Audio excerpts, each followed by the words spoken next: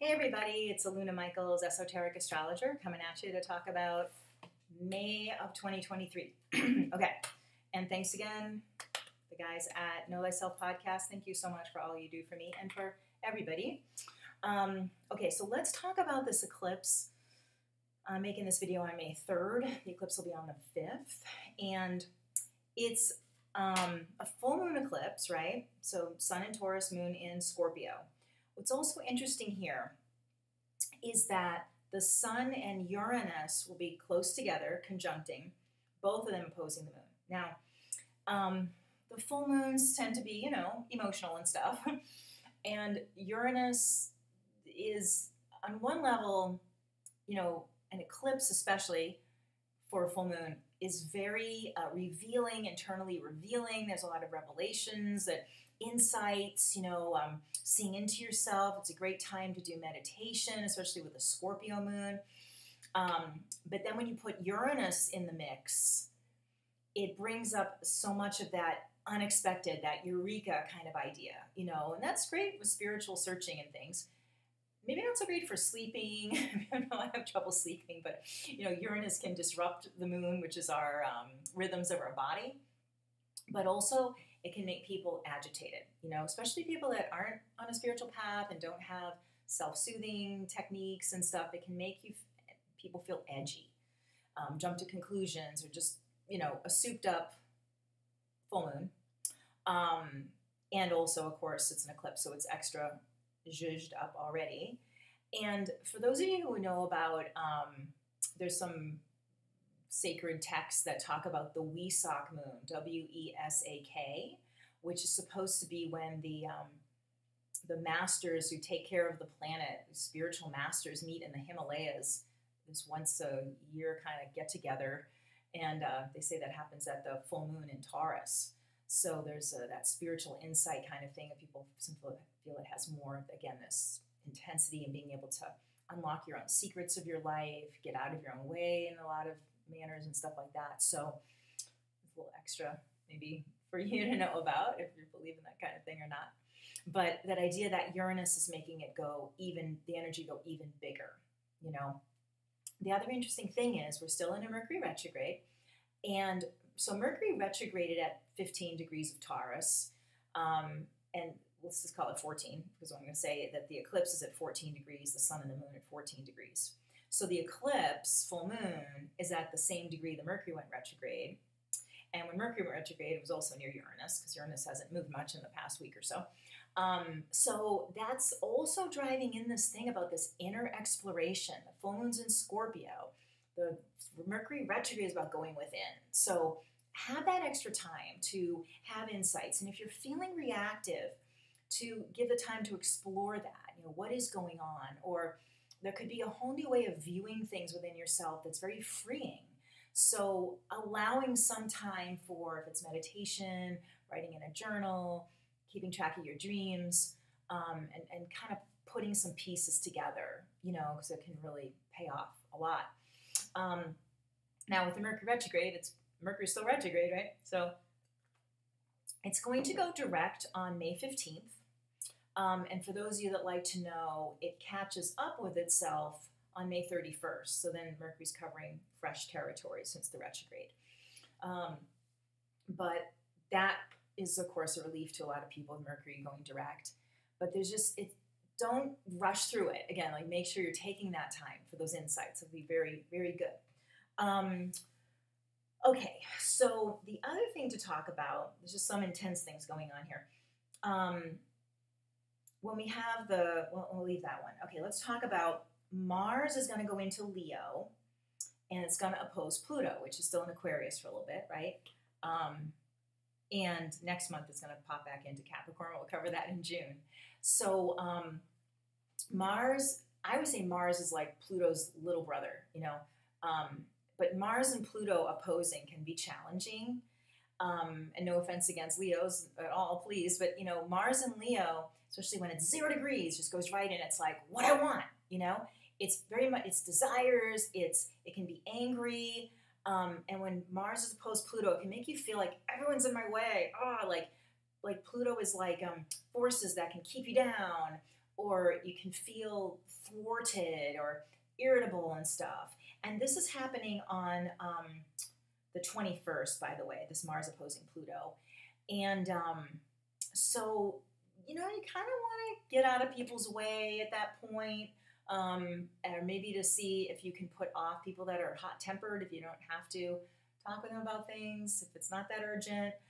The other thing that'll happen, so we've got the Mars and Pluto opposing, and then the planet Jupiter is going into Taurus, which we'll talk about, but Jupiter will be squaring both of those. And Jupiter is a lot of fun in a lot of ways, and it's big and bold and all that, but it magnifies things. So we're saying, okay, now Jupiter in this challenging angle with the Mars and Pluto, it again fires that up. Now, in a good way, this can be when you've had this Mercury retrograde and the eclipse, and you have discovered some things in yourself that you want to shift. And this could be old stuff. It could be related to trauma or fears you have or something, that this Mars opposed Pluto can just, and with the Jupiter as well, it gives you maybe a good sense of boldness, a good sense of entitlement, kind of like a Davy and Goliath feeling towards your fears. And you're like, I'm going to do that slingshot, and you can knock that giant of fear over because you feel kind of entitled to this, or just maybe too bold, quote unquote. So with interior things, it's really good. With things that you're working on within yourself, it's great.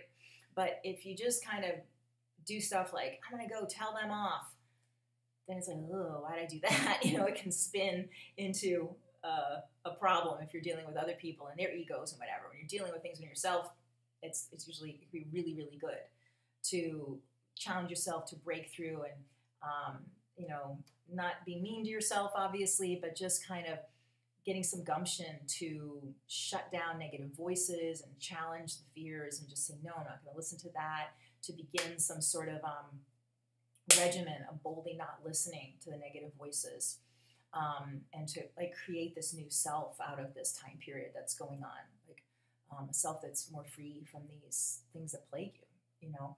But again, when you're dealing with other people, it's tread a little more gingerly. Yeah, so enough said about that. So, so the other thing is, we've talked about the full moon. I'm sorry, this might not have been the best dress to use here. That keeps slipping off. That we've got the full moon with sun opposed moon, and of course the Uranus next to the sun. But also we have the new moon, which is the sun conjunct the moon in late degrees of Taurus. Then we have Pluto trining that. And that's really cool. That's on May 19. And this is where it's like this hard work paying off kind of a thing, because a new moon is a fresh approach, and Pluto trining it is, again, this ability to sustain these actions, you know, or these insights really get traction within you.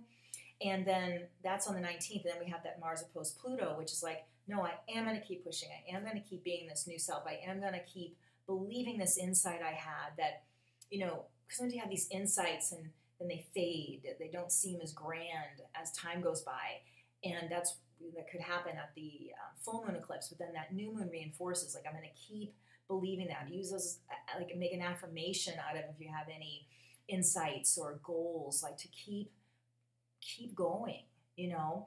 And Pluto is like the long haul. Pluto's the long game. It isn't like, you know, I need a result right away. It's like I'm willing to keep going and make changes and to believe it's going to make a shift over time, you know? And that's when we do have that Mars opposed Pluto. It's like, okay, you know, Mars wants to know right now. And Pluto's like, nope, we're going to keep going, you know, and keep being bold and keep pushing. And so that actually is really neat. So I mentioned Jupiter going into Taurus, which it's gonna. So once a year, Jupiter has a 12-year orbit. It changes signs once a year. So here we are at the change. And so Jupiter itself will be in Taurus. So that starts on, let's see, the 18th. I didn't write down what it went in. Whoops. This is my book. This is called an ephemeris. It tells you all the planets are. Looks like gibberish, but to me it's like, oh boy, I know what that means. Look at this all my life. That's crazy. I guess some of you know I've been doing astrology, well, learning astrology since I was 3. So I would be looking at these ephemerises from like even kindergarten, before kindergarten, trying to figure them out. Thanks, Mom. So Jupiter goes in, let's say the 16th of May, 16th, 17th, and stays in until, basically another year until May of 2024, goes into Gemini. So Jupiter and Taurus, Jupiter is like fresh, bold energy, and Taurus is finances. So if you want to work with a new type of budget for yourself, and because Taurus is money, but it's also ruled by Venus, that it includes things that are blessings for yourself, or planning also for a vacation, or for splurges, or for helping yourself feel safe and nurtured at the same time. And partly nurturing is that artistic sense, which would be time off and having beauty in your house and things like that. So it's an inclusive type of looking at your finances. Also your body. Taurus is what we own, and we own our body, I guess, or we're in charge of our body. And so Jupiter is about blessings. It's about forgiveness, forgiving what your body looks like. And that way, then you could say, well, if I've gained 50 pounds, I'm still loving my body and working toward change. And again, Taurus is slow, steady steps. So that can help you if you do need to make changes, whatever kind of actions, if it's eating less or exercising more, or whatever. But there's something about starting from that place of appreciation and honor and respect, and then implementing those changes and being consistent with them, and being patient for a result. You're not going to lose 50 pounds overnight or something like that, And Jupiter in Taurus is like, keep working with gratitude about anything, really, I'm into tithing. I think I've mentioned other times. Jupiter going into Taurus could be Jupiter is generosity and Taurus is money, and even like being consistent at giving money away to a consistent place that's meaningful to you. It's like a spiritual, somewhere you get spiritually nurtured, and you're supporting those people or institutions or whatever. That can be part of Jupiter and Taurus too.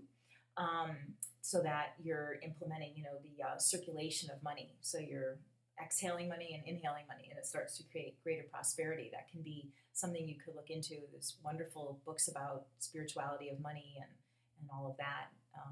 I love The Dynamic Laws of Prosperity by Catherine Ponder, which seems very dated, and you got to get by, if you're not into Bible quotes, there's a lot of Bible quotes, but she was trying to show people who were raised in the South in like the 50s and 60s, like that God wants you to be prosperous. It's not, people that were raised Southern Baptist and had a belief at the time about it's sacred to be poor. So she's trying to break your mindset in that. So she's using a lot of Bible quotes to prove like, God wants you to be wealthy and not suffer, It's not great to suffer, and this is how you can tap into your personal abundance. And then I also love a little book called It Works by R.H.J. It was written in the 1920s, and it's also about the spirituality of money. It's more of a little pamphlet, and then you can make lists, and this is before law of attraction kind of things, but kind of pulling on those sort of principles, and those are oldies but goodies. Dynamic Laws of Prosperity by Catherine Ponder was written, I think, 1962. But so Jupiter and Taurus can be that. The other thing is that Venus is going into Cancer, and that will be around the 8th of May, 7th or 8th, and it just stays in for the month, right? It'll go into it goes into Leo the first week of June, but it's self-care. Venus is love. Cancer is your family. It's your home. It's your body in the sense of where I feel safe. So both Taurus and Cancer can be about the body and caring for the body. And Jupiter and Venus are similar in the sense of caring and being generous with your time, being generous with your thoughts towards yourself. And spending time with family is great with both of these planets moving into those signs. Although if you have to tell off a relative, go back to all that stuff, and maybe not. But this idea of feeling like you love what you have, even if you want more in your life, if you love what you have, it increases the magnetism you have for even more to come in that you love, And that's really hard to do when you're not psyched about circumstances, to feel that you're loving what you have, because it's almost like you're giving up and just, this is good enough. But it's that energy of gratitude can be very magnetic, as you probably know. Okay, so thank you for listening. If you want to get a session with me, alunamichaels.com. You could call or text me at 248-583-1663. My website is alunamichaels.com.